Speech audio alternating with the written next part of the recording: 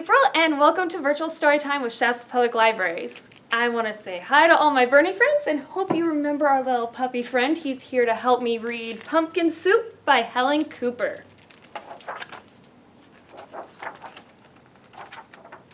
Okay. Deep in the woods, there's an old white cabin with pumpkins in the garden.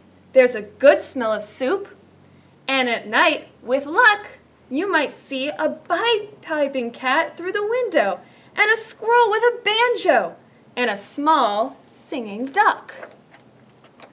Pumpkin soup, the best you've ever tasted, made by the cat who slices up the pumpkin, made by the squirrel who stirs in the water, made by the duck who scoops in a pipkin of salt and tips in just enough. They slurp their soup and they play their song, then pop off to bed in a quilt stitched together by the cat, embroidered by the squirrel, and filled with fine feathers from the duck. And it's peaceful in the old white cabin. Everyone has his own job to do. Everyone is happy, or so it seems. What's gonna happen? Who's not happy? Oh, let's see. Let's keep reading. But one morning, the duck woke up early. He tiptoed into the kitchen and smiled at the squirrel's special spoon. "Wouldn't it be fine," he murmured, "if I could be the head cook?"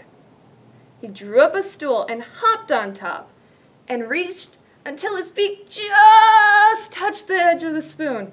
Ker-plunk! Down it clattered. Then the duck trotted back to the bedroom, held up the spoon and said, "Today it's my turn to stir the soup." "That's mine," squeaked the squirrel. "Stirring is my job. Give it back." "You're too small," sniped the cat. "We'll cook the way we always have." Uh-oh. But the duck held on tight until the squirrel tugged with all his might, and whoops! The spoon spun through the air and bopped the cat on the head. Then there was trouble, a horrible squabble, a row, a racket, a rumpus in the old white cabin. Uh-oh, now they're all mad at each other. Let's see what happens next. "I'm not staying here," said the duck. "You never let me help with anything." And he packed up a wheelbarrow, put on his hat, and waddled away. "You'll be back," stormed the cat, "after we've cleaned up." And the squirrel shook his spoon in the air, but the duck didn't come back. Not for breakfast, not for lunch. "I'll find him," scoffed the cat. "He'll be hiding outside. I bet he's in the pumpkin patch." But the duck wasn't in the pumpkin patch. They could not find him anywhere. So they waited all the long afternoon. The cat watched the door. The squirrel paced the floor. "That duck will be sorry when he comes home," they muttered. But the duck didn't come home, not even in time for soup. Uh-oh, where's the duck? Should we keep reading to find out? Yes, we should. The soup wasn't tasty. They'd made it too salty. They didn't feel hungry anyway. They both sobbed over supper, and their tears dripped into the soup and made it even saltier. "We should have let him stir the soup," sniffled Squirrel. "He was only trying to help," said the cat. "Let's go out and look for him." Oh, let's see if they find him. Oh, the cat and the squirrel were scared as they wandered down the path in the dark, dark wood. They feared for the duck all alone with the trees, and the foxes, and the wolves, and the witches, and the bears, but they couldn't find him. Uh-oh. On and on they trudged until they reached the edge of a steep, steep cliff. "Maybe he fell down that," said the cat. "I'll save him," squeaked the squirrel, and he scrambled down on a long, shaky rope.